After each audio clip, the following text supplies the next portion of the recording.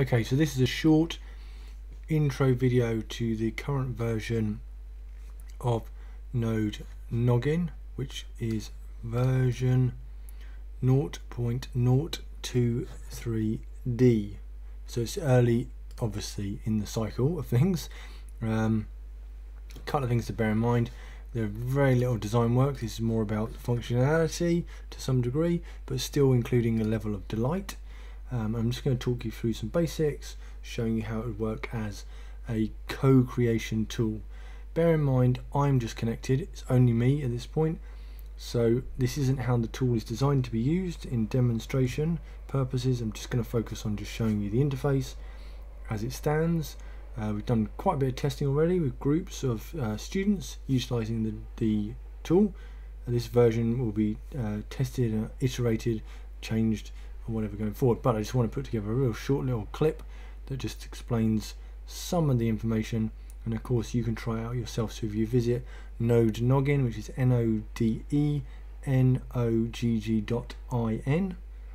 then you can click on the link to visit the alpha version of the project. Obviously, it's free open source software project, FOSS. So you can also download all the code. You can look at what I'm doing. You can read about it. You can change it. You can edit it. You can do whatever, and you're welcome to. You can also provide feedback and discussion on either through the main interface, through the main website, or also through the alpha software page itself. So without too much rambling, let's get Firefox up and show you how the current interface works. Just talk through some of the basics in as simpler fashion as possible. Okay, so when you first arrive on the main page, you will be connected to the instance called alpha. That's just the default.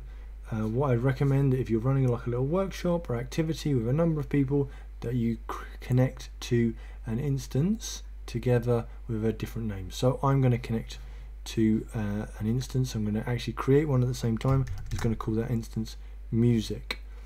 So you click obviously create join, and you'll see that that now tells you here, and at the top here, which instance you're connected to, or sorry, which instance you've created and thus established a synchronized connection.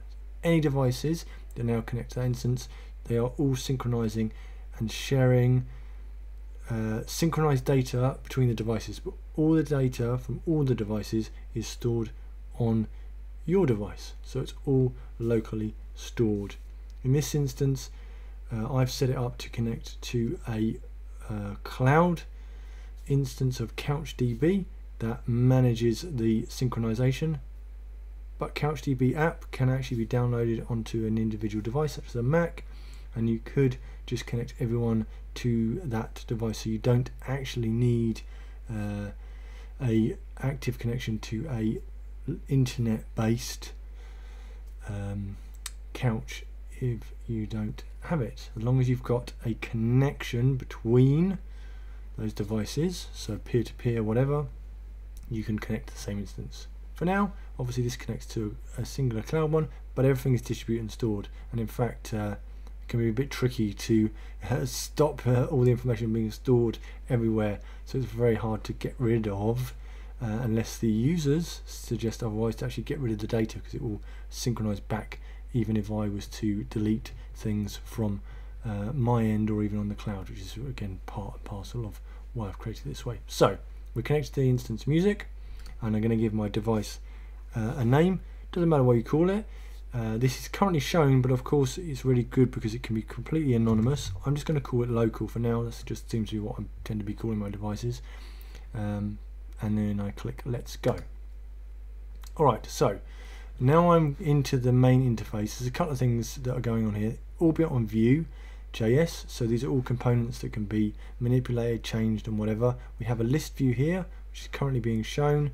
We have obviously the predominant view, which is a spatial view, which I'll talk about in a second. And then at the top we've got this create and add attachments options. So we're just going to go through some basic stuff. I'm going to use a lot of the keyboard shortcuts just to show you how quickly you can start to build up a research project. Again, obviously, it's just me connected. If there was a bunch of people working together, we'd be creating numerous objects, connections together rapidly. And in fact, we've done a bunch of testing where we see that working really, really well. So let's start making some pieces. Okay, so let's do create. So I'm going to start my research piece on Guns N' Roses. Okay, what do they do? They made a couple of albums. Well, they made more than a couple of albums. One. Let's do that just so we know. Do another one.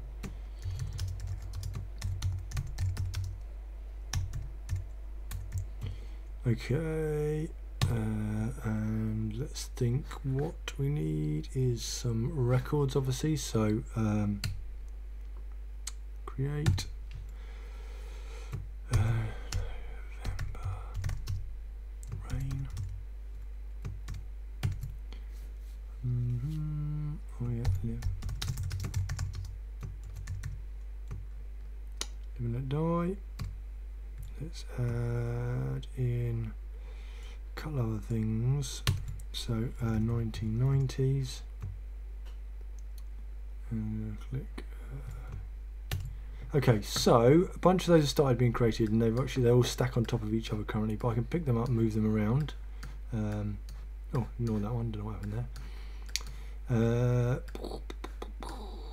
Okay, so what I can now do is I can start to use some keyboard shortcuts to create a number of connections. So I can press these buttons.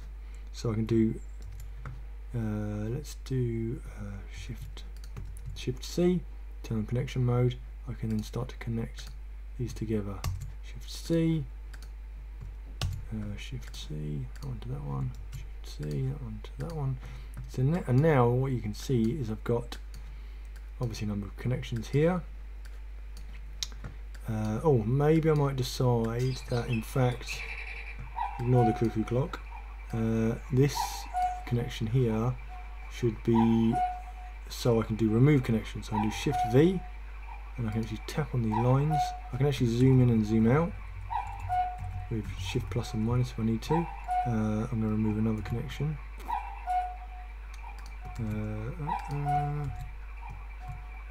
Remove connection, there we go. And then let's turn on connection mode again. So I want to go there to there, connection mode there to there, connection mode there to there.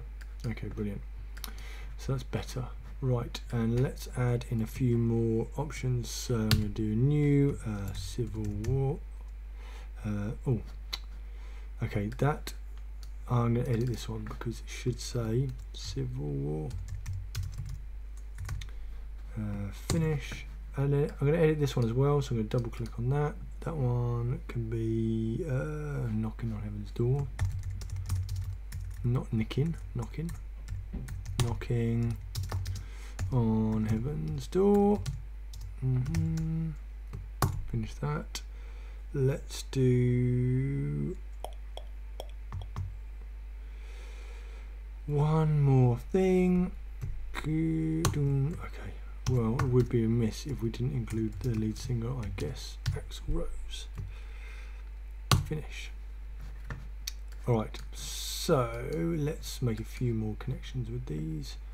At the moment, obviously I can just pick up one at a time and shift them. I can't pick up groupings, but you get the idea. So those connection from there to there, connection there to there. Guns N' Roses connection there to there. The other thing I can do, I can add, actually, let's add a link. So we can put in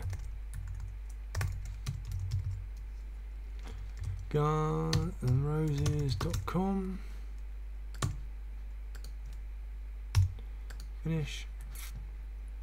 So we can pop that, let's pop that there. Just do a connection there and there. And then maybe if I want to add in an attachment, I can click add and I can pick another image. So here I've got an attachment I've actually uploaded. If I double click, you'll see, double click that, I've added the artwork, so I can call it artwork. Well, no, album. Close that, and then I can also connect that to that. Put it there maybe. Okay, so that's a basic version. Obviously I'm going to double click on any of these and edit them where necessary.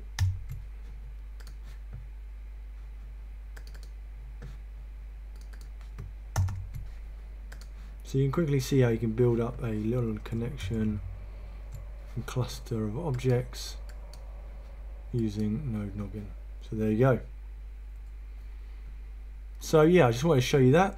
I think when you're finished, if you don't want to keep any of the data, then the way to sort that out is basically to say on here where it says the instance name, first thing you do is click delete my contributions. That will delete everything. Then I recommend you type in again the instance, click delete local instance, type in the instance again and click delete local storage, and that will then get you back to square one. So there you go.